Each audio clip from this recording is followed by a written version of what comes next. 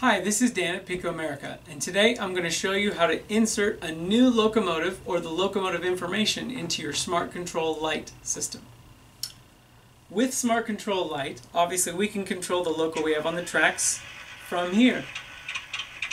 But let's say we have another locomotive. Let's say our other locomotive is a steam locomotive. To make sure we don't program this loco on accident, I think it's always best to take it off the tracks. As we go to our close-up cam, you can see what I'm doing here.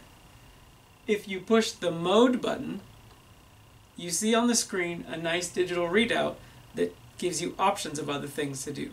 Since we want to create a new locomotive in the system, say it's a steam locomotive we have, we're allowed to create a new locomotive. Change loco data says number 5. So let's go ahead and say loco number 5. The screen says mode is cancel, and you can use the arrows to clear or the enter symbol here. Pushing down on the big red button allows you to get to the next screen. If you want to program a new loco address, you push button number 1.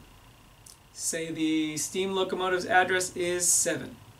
So we enter 07 and hit the enter button at the bottom, and now our address is entered.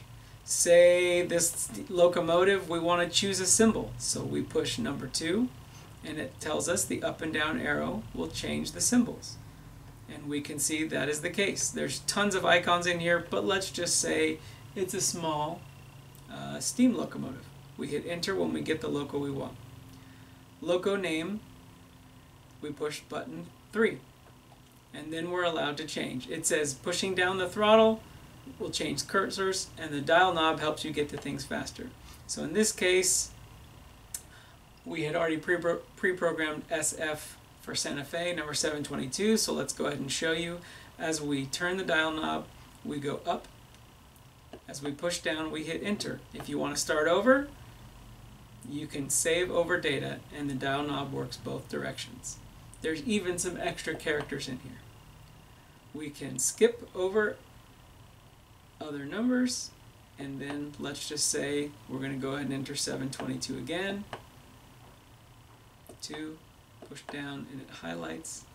We got to the end of what we wanted, and now we hit enter. We can change function icons as well, but that's not something we need to do for today. All we need to do for today is save our information and head back to the screen. So as you can see from this screen, if we want to just stick with this and leave it at the basics, we can hit the enter button and head back to our main screen. Since we were controlling this locomotive here, it's still on address 3. So we want to choose again loc, and we're going to go loc address number 7 for the new steam loco we created. And now we have a screen ready to control whatever that locomotive is and all of their function buttons as well as speed. That's all there is to it. A basic loco is already in the system.